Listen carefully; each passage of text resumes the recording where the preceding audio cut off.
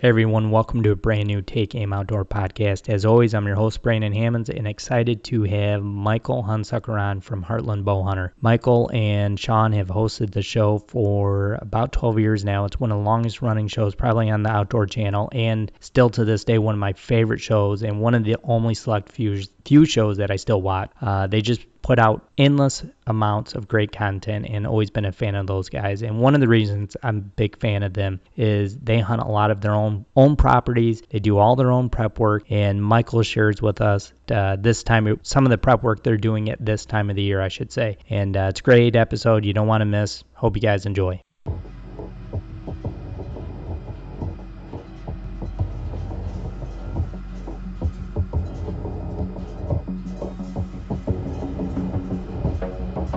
All right, guys, we're live, brand new Take Aim podcast. Excited to get a new show out. And with me today from Heartland Bowhunter is Michael Hunsucker. How you doing, Michael? Hey, how's it going, man? Good, man. Doing well. Good. Glad you could join us today. I know you're busy.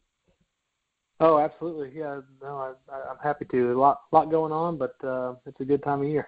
Yeah, for sure. It's a awesome time of year. But I know that I've been following you guys forever, Michael. But just if you want, real quick, touch on Heartland Bowhunter, and I know it's probably by now one of the longest running shows on Outdoor Channel.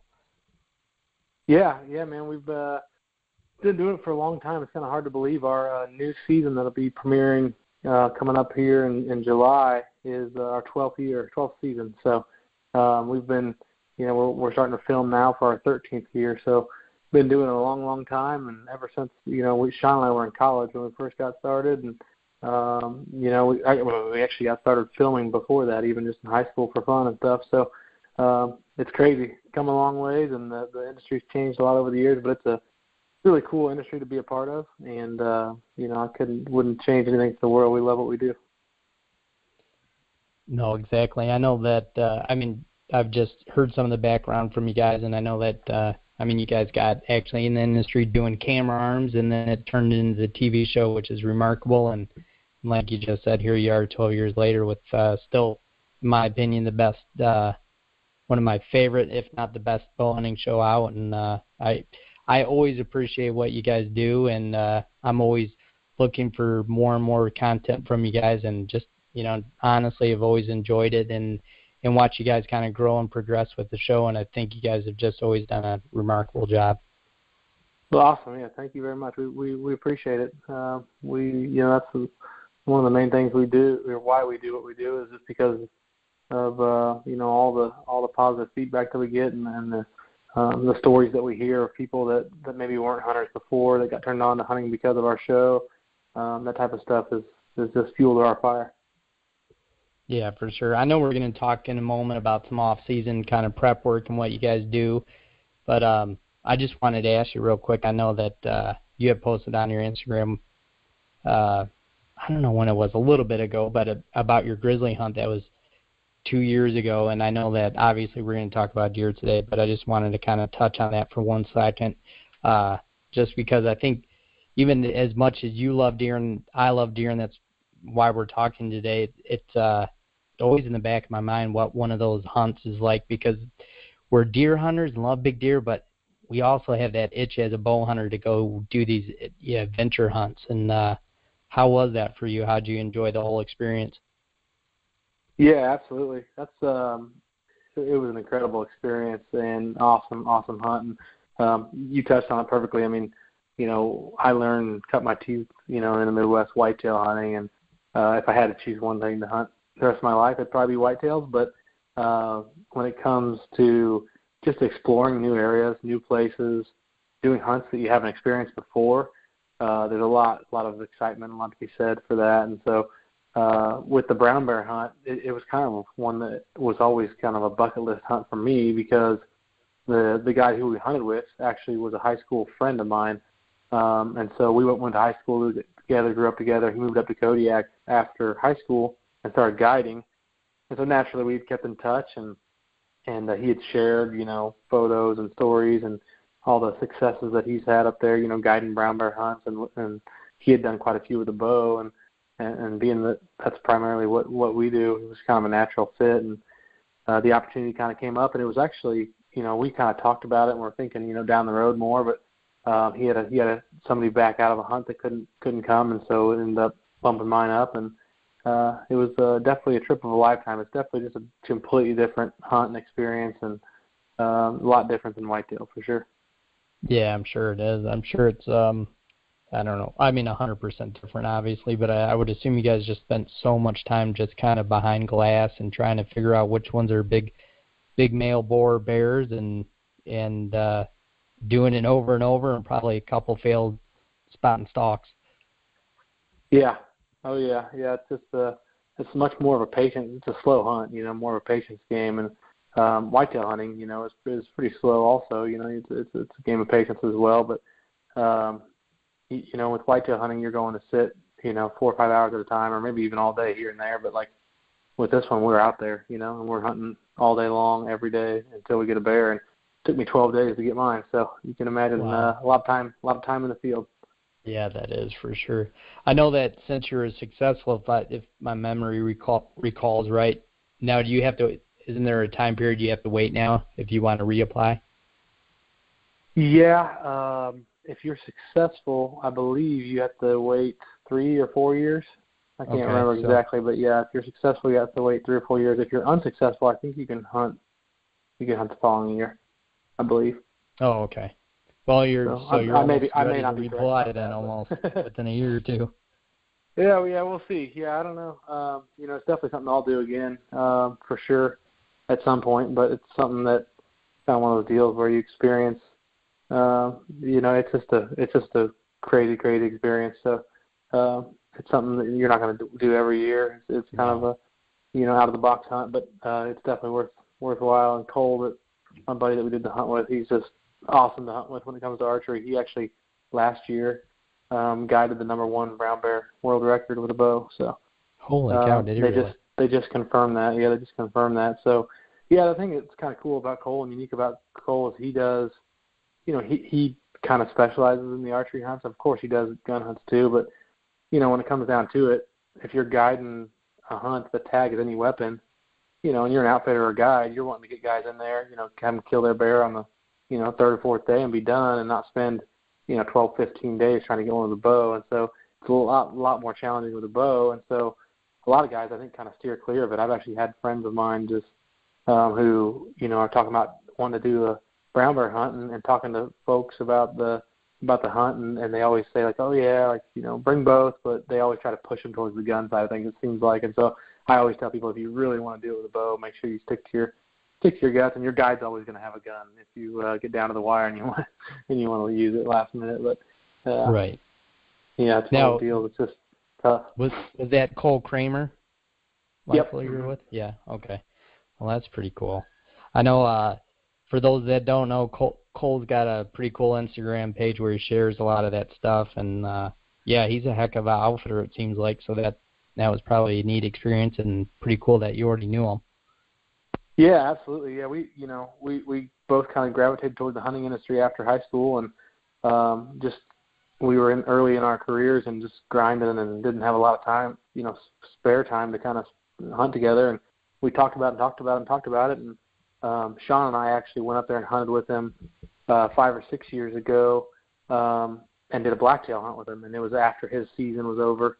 So he was like kind of exploring, checking out a new area, and we were kind of just tagging along with him. And it was kind of one of those deals where we both had some downtime. We made it work, and so we hadn't hunted together much, prior to then, since he moved up there. And then we did that hunt, and then did the bear hunt, and then Sean and I actually both drew mountain goat tags for Kodiak for this fall. So we'll be back there in September. Oh, how cool! Now the blacktail hunt, did you guys do that on like Kodiak Island, or was that on Sitka, or? No, the blacktail was on Kodiak too. Yep. Oh, how cool! Now, yep. As a deer hunter, how did you rate that hunt? Did you really enjoy it? Because I mean, when I've seen video and stuff like that, it looks like it's the kind of the perfect combination of a, adventure hunt, but you're getting to spot and stalk, and it's deer to me, which is always awesome. Yeah, no, it was cool. It was a really tough hunt for us. Like I said, we went in December, so the weather was just terrible. Days were freezing, short wasn't and it? cold, and we were exploring a new area that Cole hadn't spent much time in, and it wasn't that great of an area. So, the hunt from a quality standpoint, it wasn't the best hunt in the world, but we had a blast. And it was, like I said, it was a new experience. And I actually hadn't. We got to the point where I was like, okay, like this, we knew this was not going to happen with a bow. There just wasn't that many deer, and there was just a lot of alders and just tough stalking conditions. And it was the last day, and the plane was coming to get us.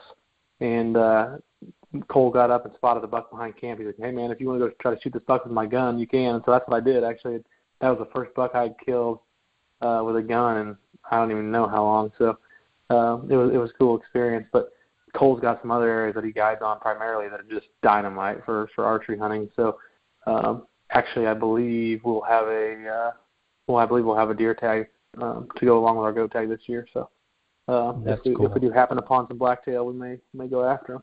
Yeah, absolutely. When's your tag good for the mountain goat time wise? I'm not sure when the season starts. Sometime in August, and it goes through September. I think we're going the first week of September. So that's another hunt that we've never done before. And honestly, I've never had a ton of interest in hunting, sheep and mountain goat, that type of stuff. But I've just heard stories from Cole and how much fun it is. And like I said, it gets back to just trying something new and experience something different. And so I'm all for that.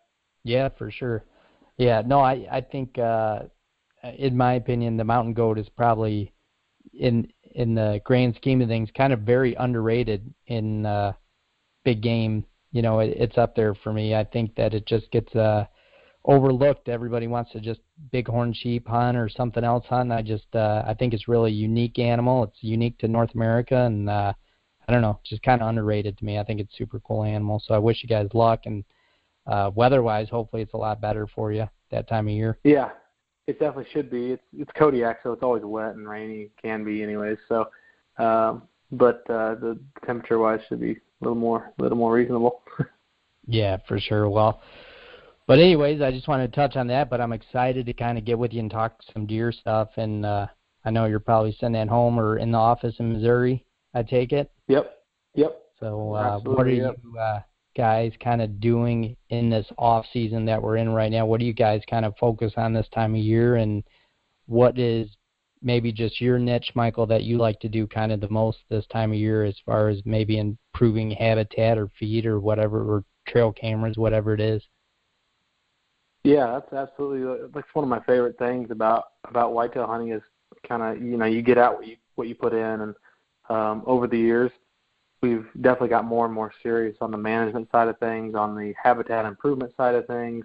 And so it seems like, there's never really an off season for us. Obviously, turkey's closed now and deer doesn't open for a few more months, but there's so much that goes on in these months in between the two seasons that we do to help just kind of benefit our hunting in the fall. And not to mention, it's, for us from a business side of things, it's a busy time of year for us from a production side. So we're, cranking out a lot of the episodes, putting them together as we speak now for the ones that are going to be released coming up here in July. So, but yeah, I mean, just actually yesterday, I went and I was mowing some of my clover plots, kind of maintaining those and, getting those ready. I had one that was a previously established clover plot, so really good shape. Just needs mowed for maintenance and longevity, and so I came in and kind of mowed it, kind of topped it, mowed it high, just to knock down some of the grasses and the weeds. There's a few, a little bit of weed competition, and got that knocked back. And then I had a new plot that I established this spring. Early this spring I frost seeded. And clover is one of my favorite things. When it comes to planting a food plot and getting a food plot established, it's probably one of the easiest and best ways for somebody who even maybe doesn't have a lot of equipment to get a plot established. This particular plot, I just went in and frost seeded this spring.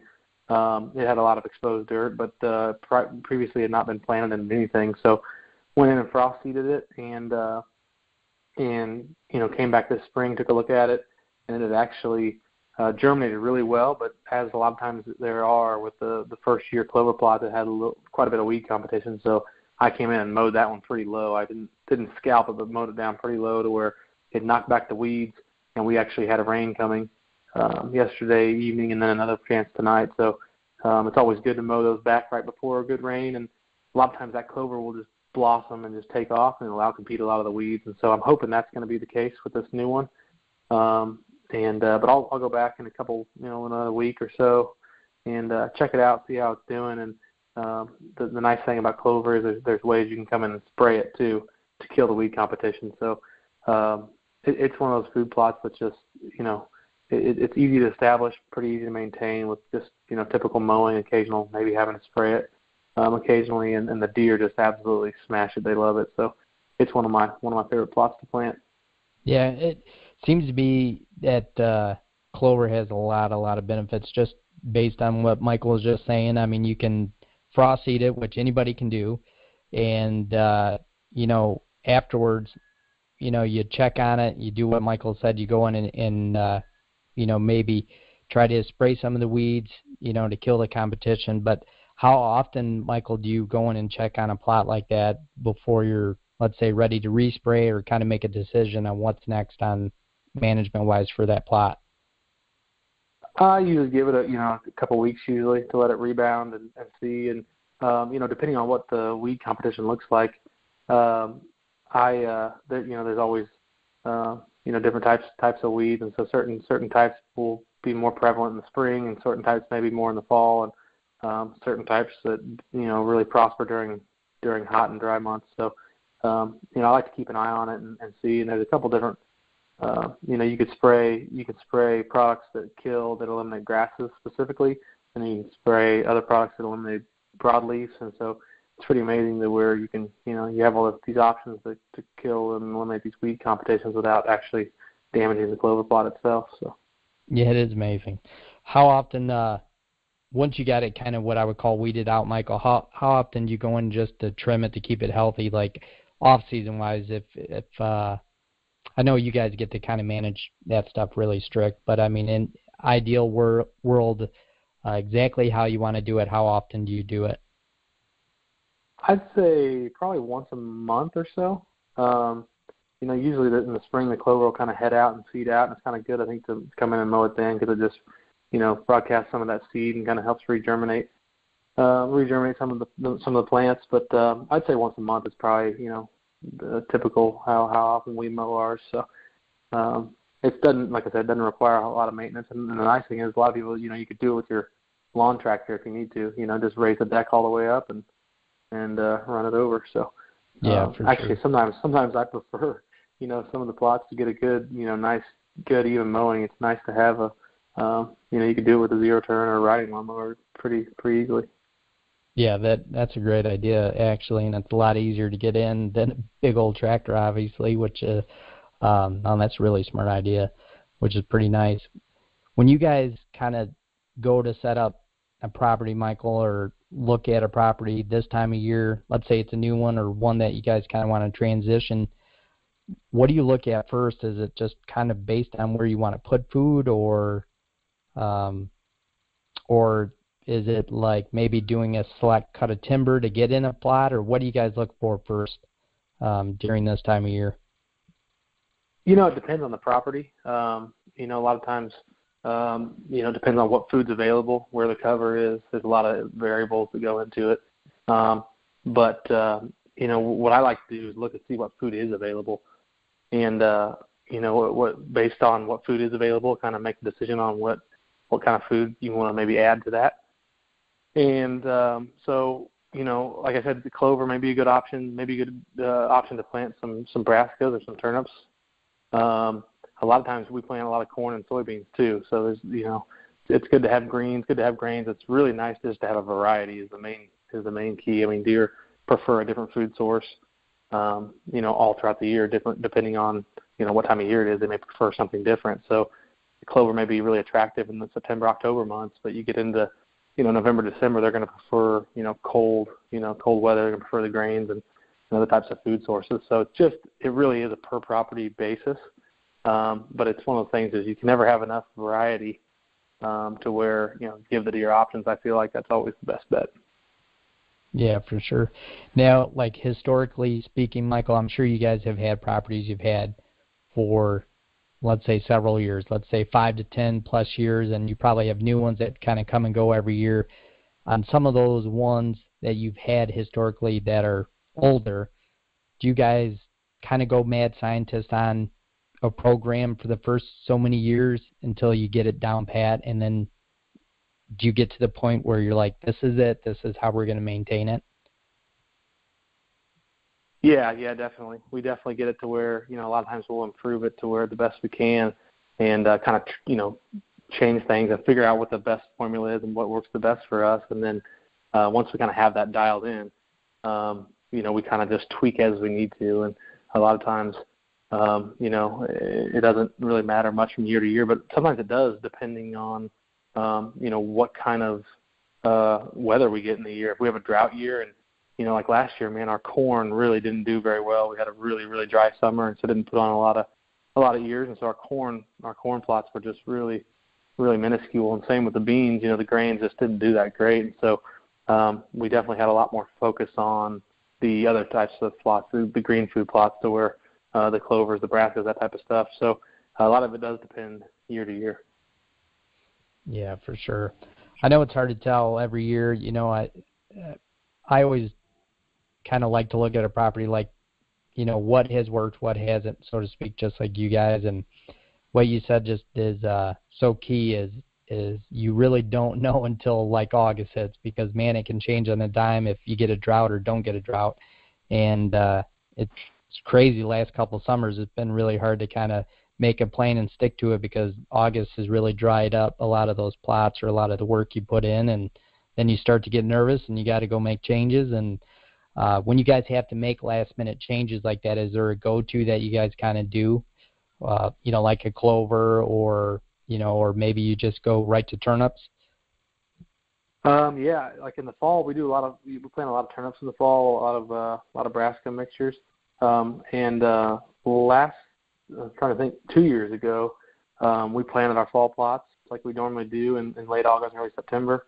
And we had I think it was like late August, and we had a really dry year, and we did not get any germination hardly at all. So we actually came in and replanted some of those in like the second week of September, which is later than normal, and later than you'd like to, but we wanted to do that just to make sure that we had some food. And it just, it never fails. It's always one way or the other. Right now we're dealing with extremely wet conditions, so we did get our corn in, fortunately, for the most part, but some of it did get a little too wet, and so we're having to replant some areas, and we still haven't even been able to plant our beans yet either. So, it's always something. It seems like, it's too dry, it's too wet. It's hard to get that perfect weather combination. So we just kind of do the best we can and try to time our plantings as best we can, and just kind of go from there. So we can only deal with so much that Mother Nature deals us. So we can only do so much with the cards we're dealt.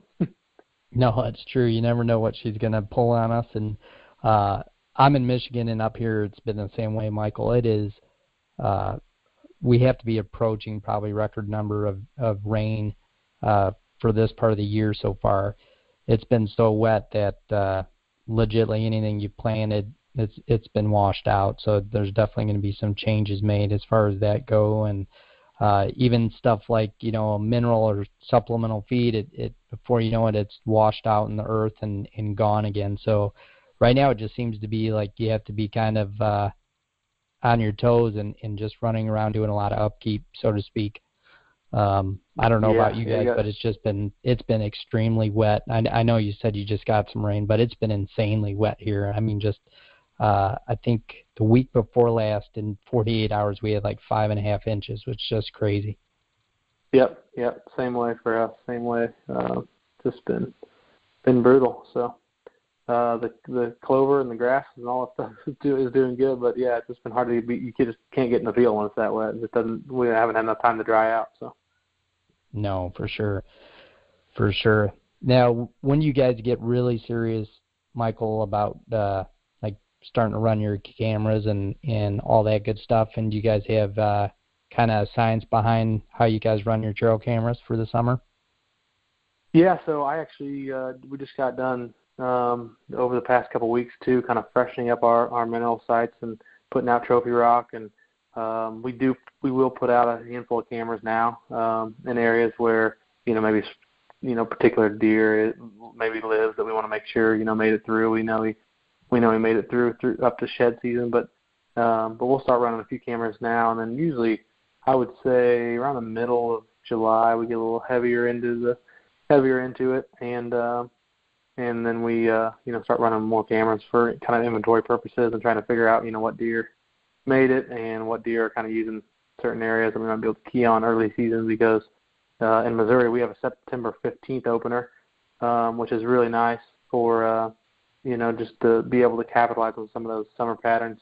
Some states even have even earlier seasons up to September 1st. A lot of them, Nebraska and North Dakota's got an early opener. Kentucky's got an early opener. So there's a lot of different states out there that allow early archery hunting, and it's one of my favorite. Actually, it is my favorite time to target a specific mature deer, just because they're patternable. They're not running around chasing a doe and rutting all over the place. So we start putting in minerals and monitoring that stuff right now and all the way throughout the summer to try to make a game plan together for early season. Now, for you in Missouri, Michael, I know it opens September 15th, but how do you guys approach that beginning of the season at September 15th time-wise?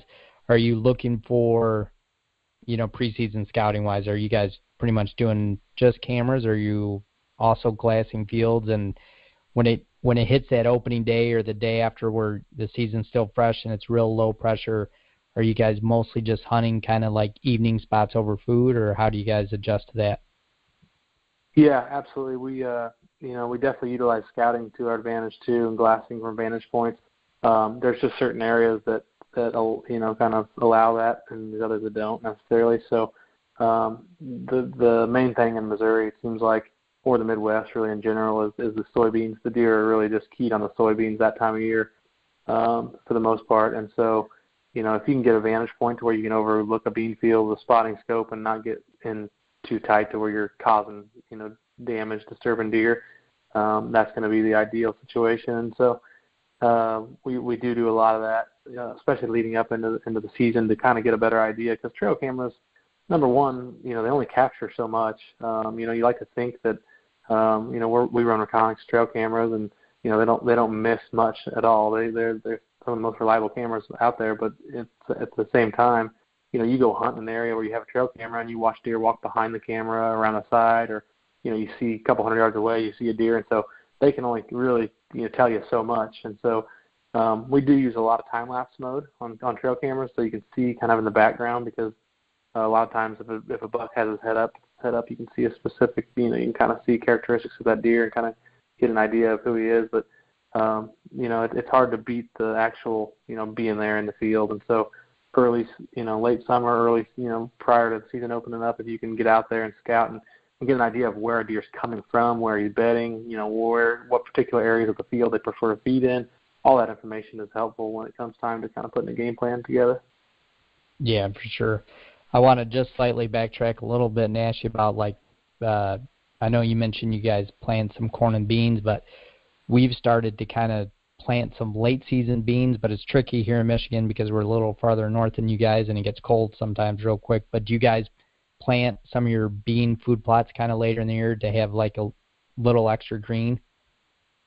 We have done that in the past. We've planted some later in the year, so they stay greener longer. We've also used different blends, like a forage blend, a soybean that actually is more focused on, leaf and tonnage production and less on the pods, and they stay green, all the way through into October, because like you said, if you get your beans in early, right around September 15th, a lot of them are already turning and dropping leaves. So that's always been key. And so, but for us, like I said, we like to have variety and have you have the clover as an option if the beans do dry out, and you just kind of see how the year goes, and then monitor your cameras and kind of see what the deer are doing and see what they're preferring, and kind of make your plan based off that information.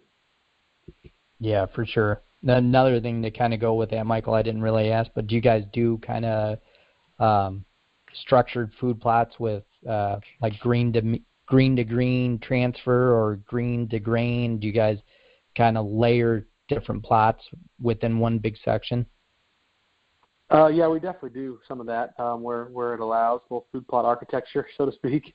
So we do have a existing lucky 4-leaf clover plot that we came in, dozed some timber right off the edge of the big ag field, and that on that edge of the big ag field is where we'll leave a lot of our standing grain, and so we'll have both the clover there and the grain there, and then we can kind of choose where we're going to hunt depending on the weather the weather situations and what exactly is going on, and so a lot of that it sets up as a great staging plot as well. So it's kind of secluded and it's kind of surrounded by timber, so deer are more comfortable kind of coming out there, in the daylight hours before they venture out into the main, more destination food sources.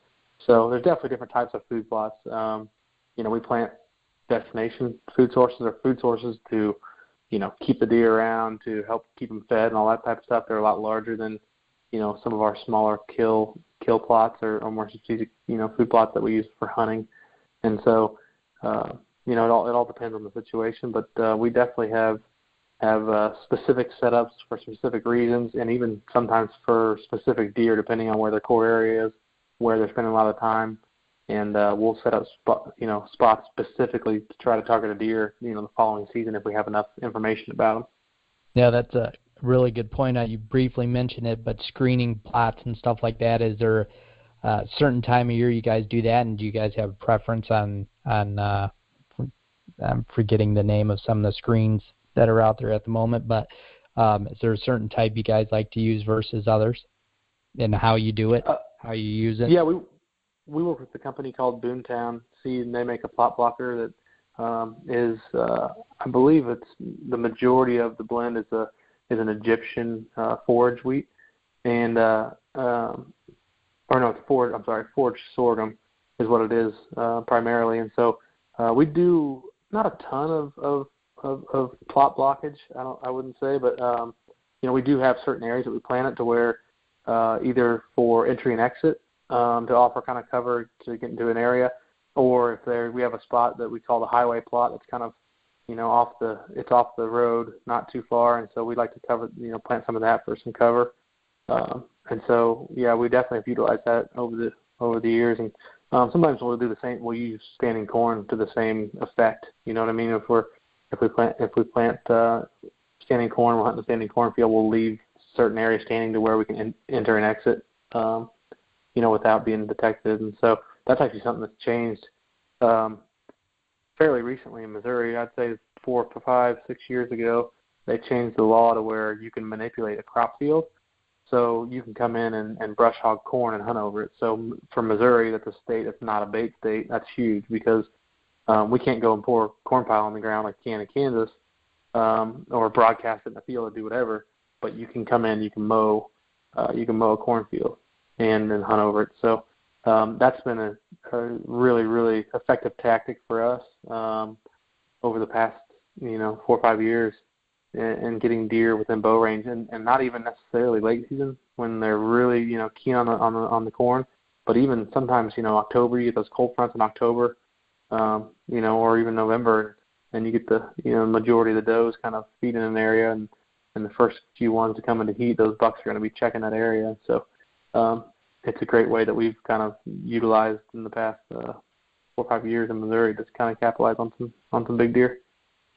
Yeah, no, I've always thought that was a great idea, and I was surprised that screening with corn, so to speak, wasn't a little more popular, because obviously it's extra food, and we already know that corn basically will do the same thing, and kind of, if need be, you can manipulate the rows and how you want them planted. So I always thought that was such a great idea to kind of use corn. It gives you a double whammy, so to speak, to do in that manner. Which is really cool. And I didn't know, I guess I did know, but I didn't know the second part of that law that you guys have in Missouri about now you guys can brush over corn or brush hog it and over in the field and hunt over it, which is pretty good, pretty awesome. Yeah. Because they've recently changed the laws of Michigan, same thing. They've now eliminated, kind of like you guys, it's back and forth every couple of years, but they've recently done that again. So but which is just a good point to always be caught up on your game laws. But yeah, that's pretty interesting for Missouri. I didn't know that. With as many states as we hunt, and as the laws changed over the year to year, it's like we gotta stay on top of that stuff pretty good. So, but yeah, the corn can work as a plot screen, plot blocker, and definitely can work. The sorghum, forage sorghum has is a lot denser, a lot more cover, and actually usually gets quite a bit taller. So it's definitely better. It doesn't break and fall apart as much as the corn does, later in the year. And so they each have their benefits. So it's just kind of a personal preference thing based on your setup and what you have going on. Yeah, absolutely. I know that there's 100 things we could talk about, from now until September, Michael, but I'd love to have you back on again later in this summer and kind of talk about, just catch up and see what else you guys are doing this summer. But just wanted to say thanks for your time today. And I know that you guys have kind of shifted a lot of content or adding a lot more content to the streaming side. So before we go, I just wanted to let you kind of touch on that to make sure all listeners can kind of find you on the streaming side of things down from YouTube and everywhere else you guys are on. Yeah, absolutely. Yeah, we try to. That's one way the industry and the world has changed a lot over the past years, and the way people are consuming content is constantly changing, and so we still we produce 13 originals for Outdoor Channel. So our new season 12, will be airing premiering the first week of July, and we'll have 13 original episodes that will air weekly during the third quarter of 2019, and so those 13 episodes will repeat in Q4. But then we also have a mini series that we produce called Behind the Draw, which is basically abbreviated episodes of Heartland Bowhunter, different content, completely different hunts, and they're typically 6 to 12 minutes long, and we've been releasing those on YouTube as well as Amazon Prime Video, and we just wrapped up. We just released on Sunday our last episode of Full Strut, which is our digital turkey hunting mini-series. So those are both available through YouTube, Amazon Prime Video. And then all of our library content, like our old episodes of the show, the past 12 seasons, are all available through My Outdoor TV, which is the app that Outdoor Channel kind of runs. And so all that stuff's available through that app. And then we have our content available on iTunes and on our website through DVD and digital direct download. So we really have our content kind of everywhere. And for the more day-to-day type stuff, social media is the way to go. Facebook, Instagram, Twitter, we have updates coming out on a regular basis. So we're anywhere and everywhere we can be. And if there's somewhere that we're not, that people want to see us, then please reach out and let us know. But right now it's just the world of content is scattered, so we try to divide and conquer. Yeah, it definitely is. And again, I'll be the first saying I commend you guys and thank you guys pretty much for putting it on some of those outlets, because just the way the world's moving, I've kind of moved away from cable, and man, when I get to see Behind the Draw, I really appreciate it. So thank you guys for putting it out there in that manner. So I really enjoy the show, and like I said, every time I get to see an episode, I'm like, oh man, I'm so excited. So thank you guys for doing that. It's just a great little kind of mini series and gets you super pumped, and it's legit great Heartland Bowhunter content, just like always. Yeah, well, thanks, man. I appreciate it. Yeah, for sure. But I definitely want to have you on again, Michael, and hopefully we can catch up later in the summer and see how the plots are going and see how you guys are battling the rain, and hopefully it doesn't go from rain to drought. And wish you guys the best of luck the rest of the summer. Yeah, awesome, man. Thanks. Yeah, just let me know, and I'll be happy to jump on. All right, man. Thanks again. And as you all know, we are live every Tuesday, iTunes, Unfiltered Outdoor app, podbros.com. We'll see you next week. Thanks again, Michael. Yep, have a good one.